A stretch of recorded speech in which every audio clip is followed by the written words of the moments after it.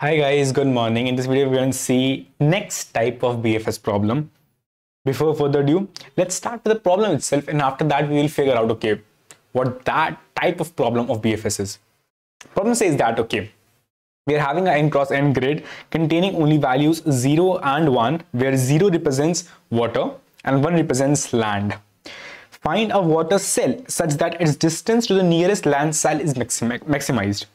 We have to find a water cell. Water cell is a zero cell. So we have multiple zero cells. We have to find one such zero cell such that its distance to the land, nearest land cell, nearest, mark my word, nearest land cell. You understood by something nearest land cell. If you want to find the distance to the nearest land cell, we use a BFS. Okay, cool. And return the distance, whatever is the maximum. If no land or water exists in the grid, return -1. Cool. That is a base condition we will look as we do solve the problem. But for now, our main problem is, okay, this. The distance, it is given as a Manhattan distance, where if we have the distance x0, y0, then the distance is nothing but mod of x0 minus y0 plus y0 minus y1. Now, it says, okay, find a water cell. So how about I just start from every of those water cells, right? And just go to the nearest land cell and see whichever has the maximum distance. So one option is I just grab this one water cell and I just try to go to the nearest land cell.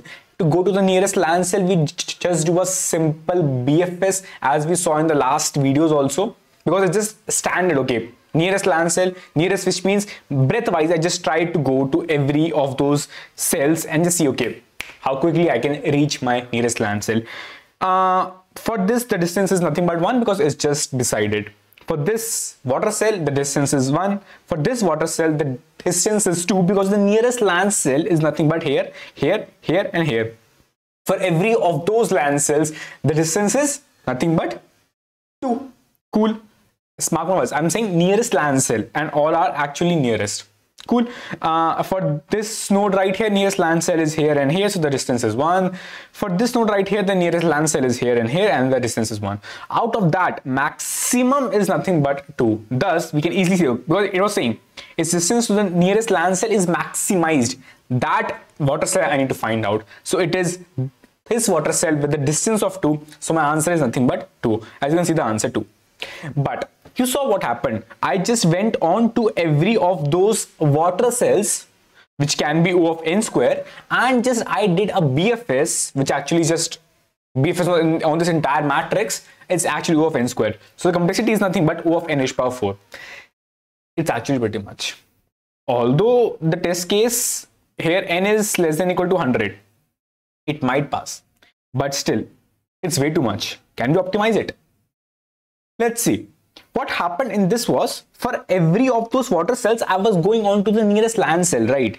Why not reverse that same thing? Which means from the land cell, from every of those land cell, let me change the color. Let's take it pink. From every of those land cell, I just try to do a simple BFS to reach to the water cell. Because ultimately, I just need to reach to the water cell. And BFS will help me reach in a shortest possible way, which means if I do a BFS from all these ones, because see, I have to start from all these ones for sure, because ultimately I just need to do a parallel BFS. So I just start from all these ones, and in the one step it will just reach to all these nearest zeros. In the next step, okay, it will try to reach to the next location. It is all visited. Next thing is this. You saw what happened. All the cells, it got visited in 2 steps. Thus, what earlier was happening was you were moving from all these cells. See, from here you just moved here. Earlier what was happening was from here you were moving here or here. From here, currently what is happening? From here you are moving here. From here you are moving here. Earlier, what used to, or what we wanted to happen was from this 0 it moved here and here. That's the same thing it just did. It's just, okay, now we can start with all these 1 cells and can actually do a multi-source BFS, because we are starting from all these 1 cells. Earlier in our first lecture, in our last lecture, we saw, okay, we start with 1 node. But here we are starting with 4 nodes, or it can be more nodes as well, which means I'm starting with all the ones. So it's a multi-source BFS in which it will actually start from 1, 1, 1, 1, and we'll just try to go to every of those nearest zeros. Now, what happened for this 0 was, as you saw in this step, it went to here. After that, it went to here. Cool. Earlier, what was happening was, it was going to the nearest of these 0 cells, and after that it was going on to that one. Just reverse thing is happening, but the trick and the fun part is now I don't have to do for every of those water cells. I can just start with my land cells, because ultimately I had to reach to those land cells. So I can just start from all those land cells, and I just try to do a BFS, which means shortest distance to that particular water cell. And ultimately that will give me my actual answer. Let's see the next example. Particularly, it will become very easy. First thing what I could have done was, I could have gone a BFS from every of those nodes. Okay, I just did a BFS from here, then from here, then from here, then from here, then from here, it just goes here, here, here, and so on for every of the cells. But as we saw, we can start with the land cell and try to do a BFS, because it's just reverse for all these water cells.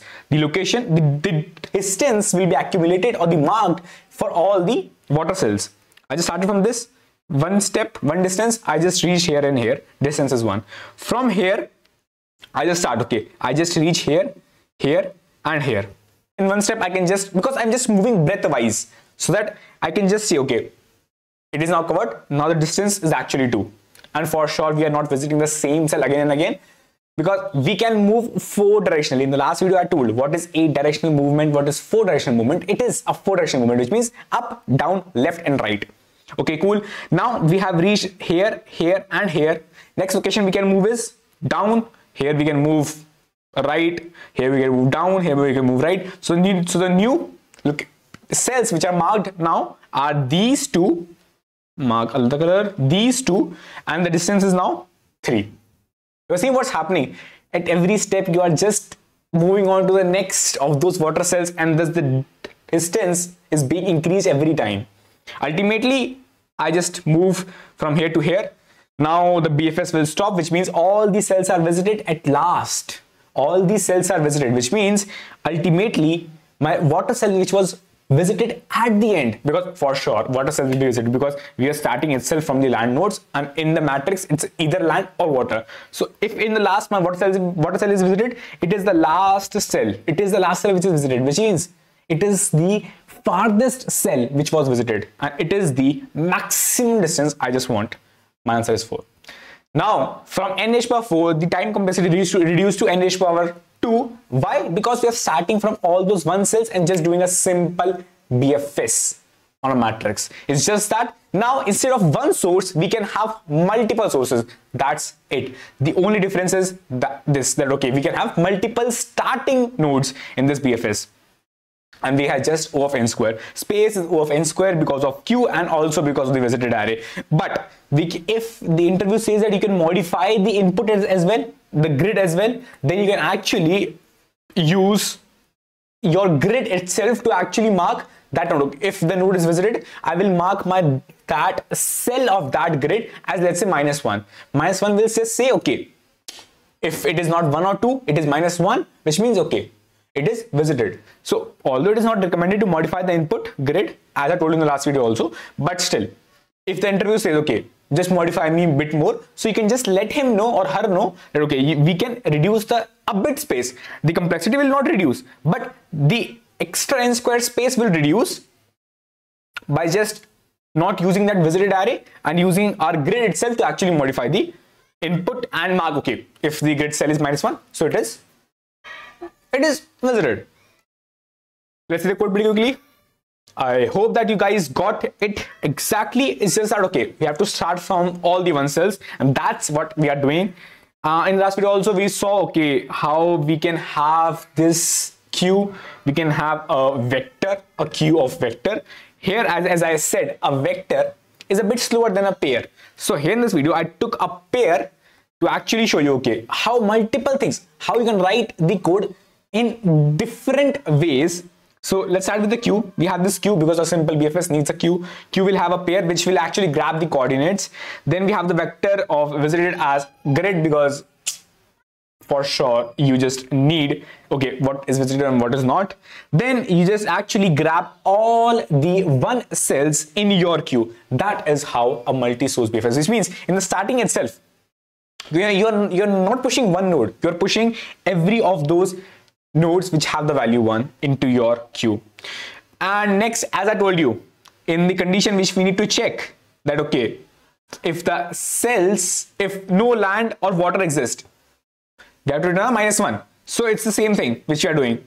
If no land, when queue is empty, what is queue having? Queue is having land. So no land or no water, which means if the queue itself is full of all the cells, so for sure no water is there, so I just return a -1.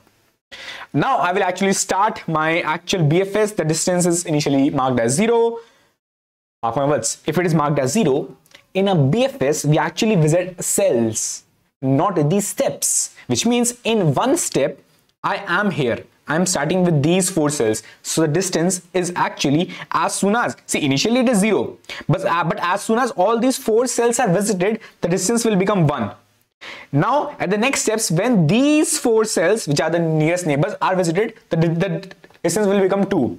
When in the next step, the third last cell which is visited, the distance will become 3. So the distance here in the BFS is actually, okay, all the cells which are visited, but actually we want these steps, which means if these 3 cells are visited, so the steps are actually 2. So we ultimately in the last will return a distance -1 rather than distance. Cool. Now actually it's a standard BFS which we had seen pretty earlier in last lecture also, that okay, we just have this queue, then we have the size to actually go on to these, that particular level of that queue. I just grab that coordinates, I just pop, I just do, okay, what all its neighbors? Its neighbors are nothing but up, left, right, down, when they are not visited. So I'll just see, okay, and check if that location is a valid location, which means if I am going to my next neighbor is nothing but x plus dx and y plus dy, which I told you how we make with these 4 directionally connected. We just make a 2D array to actually go to the neighbors. I told you in the last video also how we make this particular thing, and in the last video also we told about how 8 directionally is being made. Then again we check, okay, if the visited is 0, only then we can visit it. If it is 0, then we actually visit that particular thing and push that in my queue. And ultimately at every step of that queue traversal, because let's say if one layer is done, next layer is done, next layer is done, I have to increase the distance. And as I told you last also, when one layer is done, okay, one distance, next layer, like next distance, next layer, next distance, then ultimately I have to return a distance -1 because it's the number of steps. That's pretty much it. I hope that you guys liked it. C++ code I explained below, exact Java code is down below for your reference, and these notes will be given to you. I hope that you guys liked it. If yes, then do the like button, and see you in the next video. Goodbye, take care, bye.